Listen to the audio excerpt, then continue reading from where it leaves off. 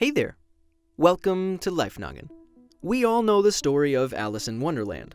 A little girl in a blue dress follows a white rabbit down a hole and is suddenly thrown into this psychedelic world. She shrinks and grows, sings with flowers, meets the world's creepiest cat, and explodes out of a house. No one can really agree on what Lewis Carroll was getting at when he wrote the Alice in Wonderland story, but some believe he had a condition that literally makes people see life like this. It can manifest in a bunch of mind-boggling ways, but it's not about hallucinations. It's about your perception of the world around you. People with this rare condition experience temporary episodes where they perceive the world very differently than the average person. Typically, they last anywhere from a few minutes to a few days. Vision, hearing, feeling of touch, and understanding of time can all be affected in various ways. Say someone's hanging out in their kitchen and an Alice in Wonderland episode suddenly comes on. Something like the clock hanging on their wall could become so huge it takes up half the wall. You could suddenly see 25 clocks, like you're seeing the world from a bug's eye view. Or one of your body parts might shrink in size dramatically. Time can even speed up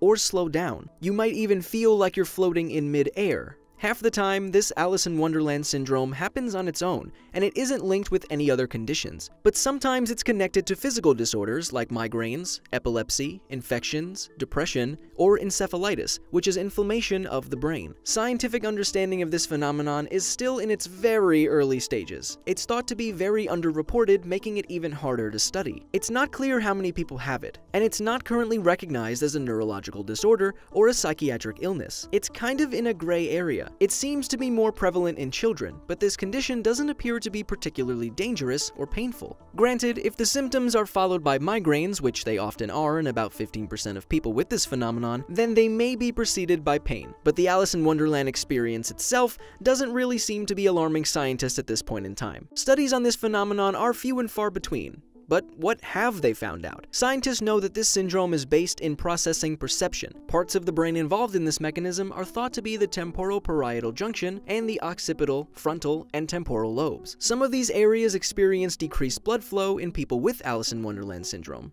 And at least one study of an MRI during an episode showed electrical activity created abnormal blood flow in the specific parts of the brain that process texture, shape, size, and that control vision. There aren't any treatments or cure for this condition, but if it's accompanied by another more serious condition, your doctor may suggest treating that to see if your perception goes back to normal. Are there any other phenomenon you want us to look into? Let us know in the comment section below. If you enjoyed this video, check out the video we did on what's it like to have PTSD.